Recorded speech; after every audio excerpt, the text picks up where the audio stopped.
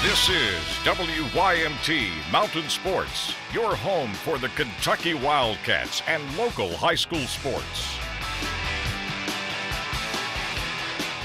Kentucky with an Empire state of mind today. The basketball Cats up in Brooklyn, New York, last game before they will play the 19th ranked Louisville Cardinals. John Calipari, number 4 Kentucky, ready to go in New York, meeting the Ohio State University, the Buckeyes, Thad Matta's team. Just a little bit up and down this year for them. First half, Tyler Eulis for 3. Kentucky up by 1, 5-4. Later on, Isaiah Briscoe. Nice drive, gives it up. Marcus Lee. Jamming it home, 14-12. Ohio State still leads. Cam Williams. He's got good hair. He's got good game. Reversage. 9 off the bench for him. 19-12. Buckeyes still lead. Later, Keita Bates Diop. Buckets. That three-pointer's good. 22-15. Ohio State all over the Cats. Kentucky turns it over here. Trevor Thompson. He got a wide-open lane. He got a jam. 27-17 Ohio State. Still first half. 5 seconds left in the half. Jaquan Lyle. Give it to him. Kentucky loses 74-67. We'll have much more in the Appalachian Wireless Sports Overtime Saturday night. The Cats will meet the Cards next. It's number 4 Kentucky and number 19 Louisville next Saturday, the day after Christmas, at Rupp Arena in Lexington. Noon tip time. The game televised right here on WYMT. Kentucky's next opponent, number 19 Louisville. The Cardinals at home today, taking on the Western Kentucky Hilltoppers. There you see Justin Johnson. This series tied at 39 games apiece. First half, Cards out to the early lead. Quentin Snyder.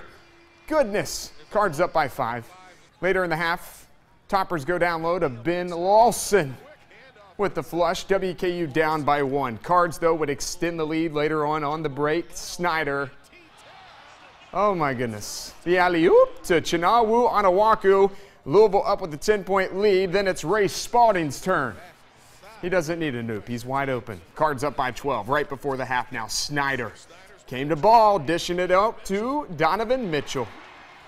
Cards up 34-16 at the half. Let's go second half. Western keeping it close. On the break, Johnson. And 1 after the free throw. The Tots down just by 10, but the Cards would again pull away. Damian Lee. Cards up 14. Louisville goes on to win it 78-56. Snyder led the way with 16 points, while Anawaku finished with a double-double, 10 points and 12 rebounds. Well, one of the holiday tournaments we were at today is the High-Tech Signs and Graphics Holiday Classic in Prestonsburg, Day 2 in Peaburg. Dalton Frazier and the host Black Cats. Earlier in the day, hosting Piarist off the steal. Peaburg on the break, and Frazier finishing down low. Great hair. Great hair. More defensive pressure. Austin Endicott. Strong take. The bucket plus the foul lead out to 13. Black Cats in full control in this game. Endicott now grabs a defensive rebound, says, I need no help. I got you. 18-point lead for Peaburg. Another steal for the Black Cats. Phil Cornett. Give me that. Oh, that's scoopage. They led by 30 after 1 quarter, and the Black Cats going to win it 68-11. Former Betsy Lane coach Harold Tackett and Greenup County meeting Jim Hicks and the Shelby Valley Wildcats in the consolation bracket today. Wildcats down 1 in the first when Hunter Swindle does what he does best.